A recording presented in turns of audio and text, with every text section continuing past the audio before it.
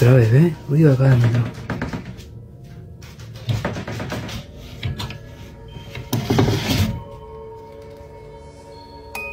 ¿Qué onda?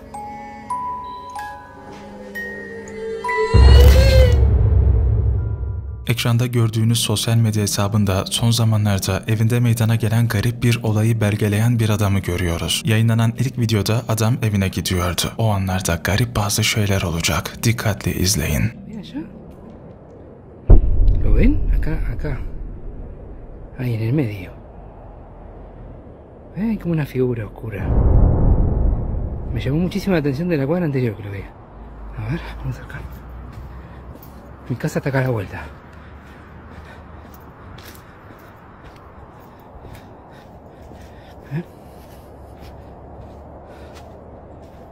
No hay nada. No sé. Uy. Hızlıca solan garip bir gölge görebilirsiniz. Bu yaşananlar adamın dikkatini bir hayli çekmişti. Kontrole gittiğinde adamı korkutan korkunç bir çığlık işitilmesi dışında hiçbir şey bulamıyor. Birkaç gün sonra bu rahatsız edici deneyimin ardından evde alışılmadık bir şeyler olmaya başladı. Birlikte izleyelim. Una sombra y veo cosas por todos lados.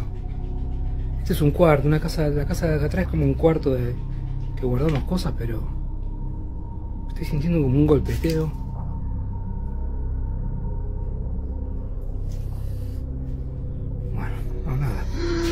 Ey, puta madre. Todo el tiempo ruido, todo el tiempo ruido. No.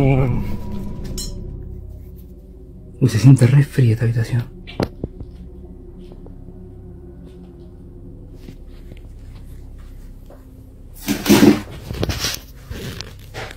¿Qué carajo?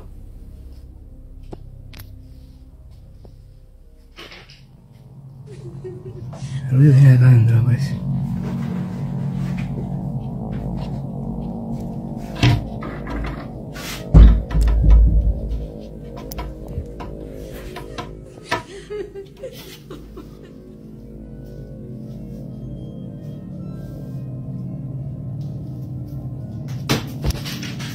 Concha de tu madre, la concha de tu madre.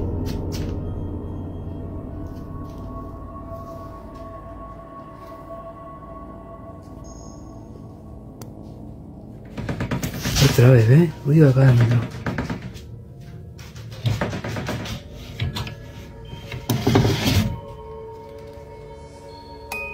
¿Qué onda?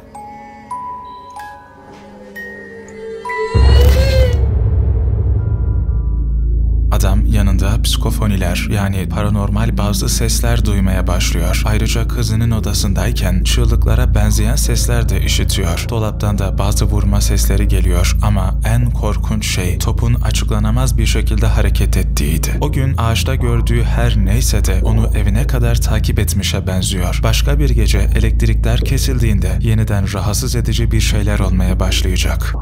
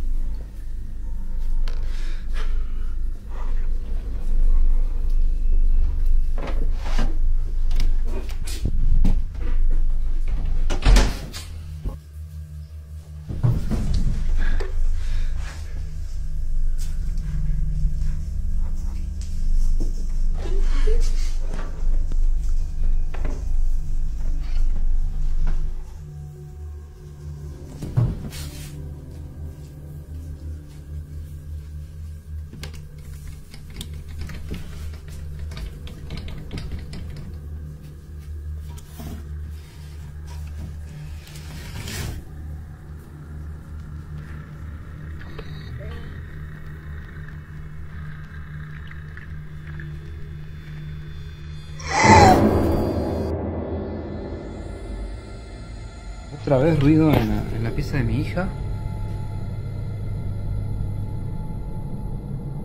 Podrido de los sonidos, los ruidos. Paren un poco, viejo, ¿qué onda?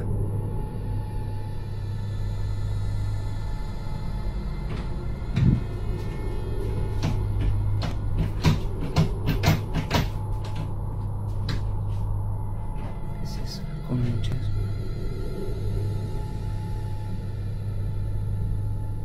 Yo había apagado la luz ahí.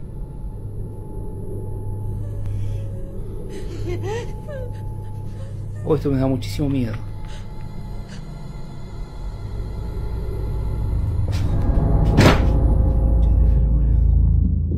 Dolaptan yine sesler geliyor ama tekrar kontrol ettiğinde hiçbir şey bulamıyor. Artık bu olayları o kadar sık yaşamaya başlamıştı ki paranormal vakalar adamın hayatının normal bir parçası durumuna gelmişti. Yeni bir olay daha izleyelim.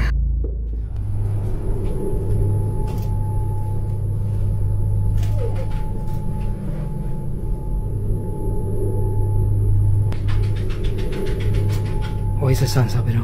Esa mi perra tiene un cono, pero... Se escucha algo raro,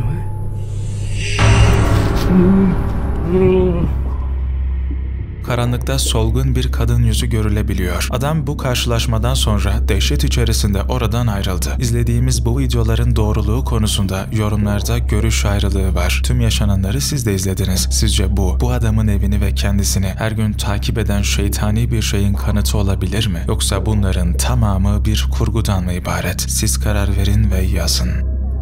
Ekranda gördüğünüz sosyal medya hesabı paranormal olaylarla ilgili çeşitli içerikler yayınlıyor. Videolarından birinde çatısında garip sesler duyan bir adamın çatıyı kontrol etmeye gittiğini görebilirsiniz. Tüyler ürpertici bir şey olacak. İzleyelim.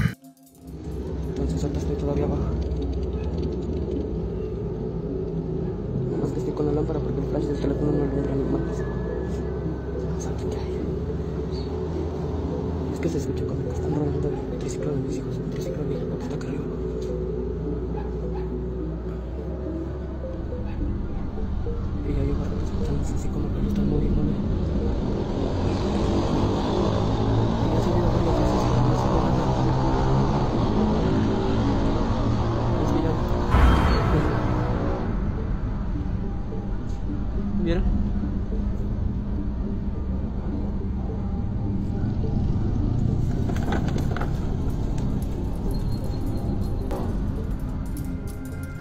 İlk başta hiçbir şey olmamış gibi görünse de daha sonra bisiklet kendi kendine ilerlemeye başlıyor. Bazı kullanıcılar olay çatıda olduğu için hareketin rüzgardan kaynaklandığına inanıyor. Bazıları ise bunun paranormal bir vaka olduğunu düşünüyor. Peki siz hangi taraftasınız? Uzun süre önce Malezya'daki bir sürücü okulunda güvenlik kameralarının kaydettiği bir video yayınlandı. Öncelikle o anları izleyelim.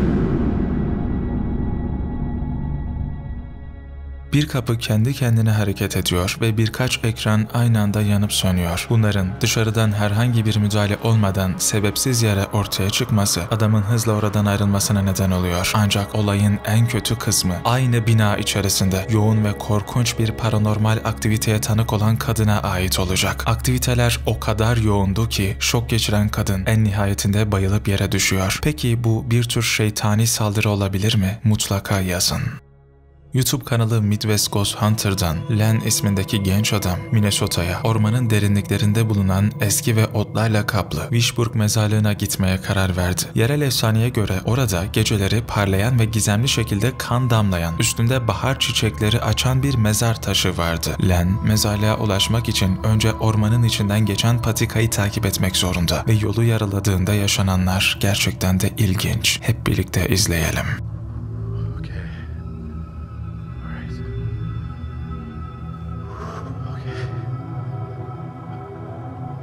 I'm coming towards you, whoever you are. I hear somebody walking up and down this trail. Could you walk towards me?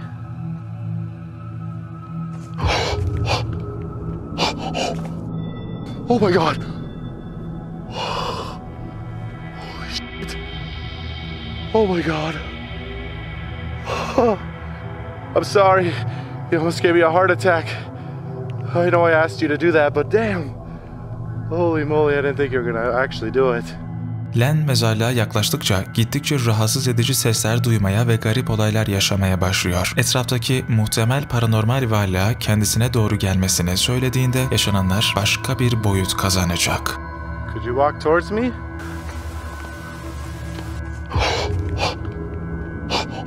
Birkaç dakika sonra Len nihayet hedefe ulaşıyor ve mezarlığa giriyor. İlk fark ettiği şey yıkılmış bir mezar taşı oluyor ve hemen ona doğru yürümeye başlıyor. Alright.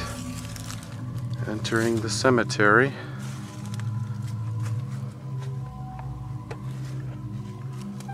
Alright, I'm coming over to visit. I hope you don't mind. Oh my gosh. This whole grave is in shambles. I'm sorry that your tombstone has been destroyed. What happened? Is it vandalized? Whoa. Okay, I just heard you. Len, kırık mezar taşını gördüğünde muhtemel paranormal varlığa mezar taşının tahrip edilip edilmediğini soruyor ve görünüşe göre bir şey ona cevap verecek. Len, araştırmasına yeni başlamış olmasına rağmen şimdiden 2 sağlam kanıt olabilecek bulgu elde etti. Ama bunlar korku dolu gecenin sadece başlangıcıydı. Hello?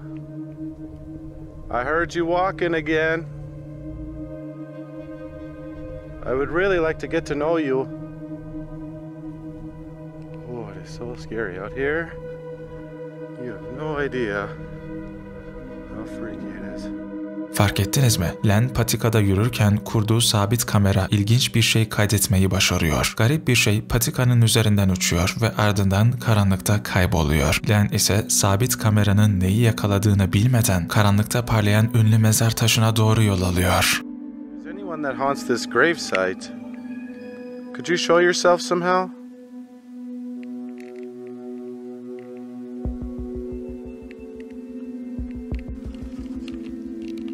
I heard that this grave glows in the dark. Could you show me this phenomena? I'll shut off my light. If this grave glows, could you make it light up right now? Whoa! Holy crap!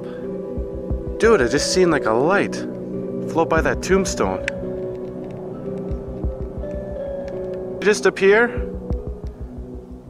I'll take my light away again.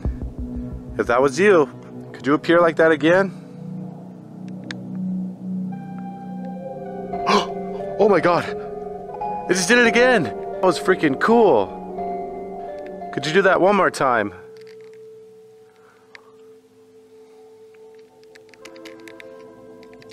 Oh, whoa, whoa!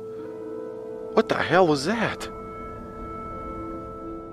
Bu araştırma sırasında olanlar gerçekten paranormal bir varlığın yaptıkları olabilir. Len, mezar taşının aydınlanmasını istediğinde beyaz bir ışık topu aniden ortaya çıkıveriyor ve taşın içinden geçiyor. Ama iş burada daha da ilginçleşiyor. Bunun sadece uçan bir böcek veya başka bir şey olduğunu zannedebilirsiniz ama Len, hayaletten tekrar yapmasını istediğinde ışık topu mezar taşında tekrar beliriyor. Yaşanan korkutucu olaylar bununla sınırlı kalmıyor. Mezarın etrafındaki çit kendiliğinden hareket etmeye başlıyor ve aynı anda bir kadın sesi duyuluyor. Araştırmanın ilerleyen saatlerinde Len birkaç fotoğraf çekmeye karar veriyor ve çektiği bir fotoğraf gerçekten kabuslara girecek cinsten.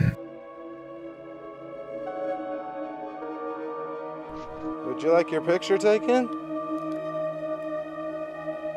Pose for the photo.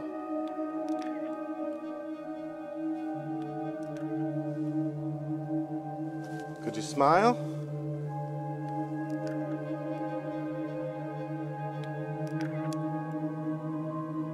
All right, I'm going to count to 3, okay? And I want you to pose for this photo. 1, 2, 3. If you look at this photo closely, there appears to be 2 misty little girls staring into the camera from the gravesite.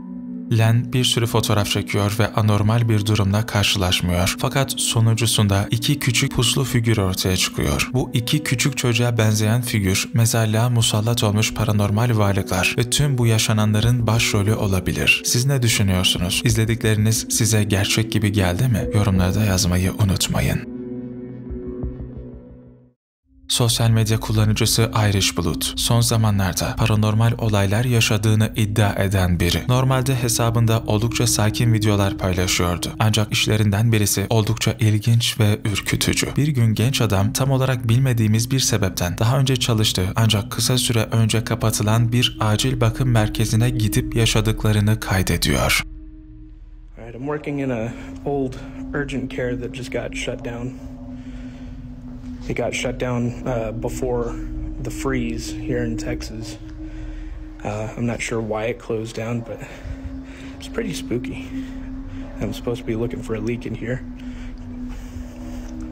This bathroom, creepy hallway. Real spooky place.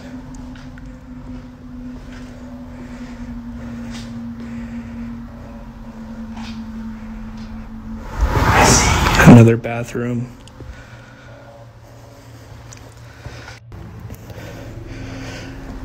This is a second two-story building.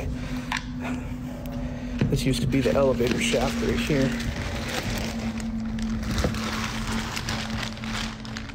I guess we're taking the stairs. I guess meditation class used to be upstairs. Had to put your shoes in this little cubby.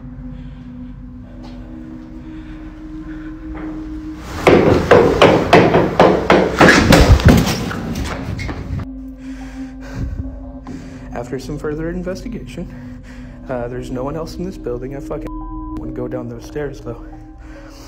So, I guess this was the meditation room. There's a lot of natural lighting in here. Probably don't need the flashlight right now.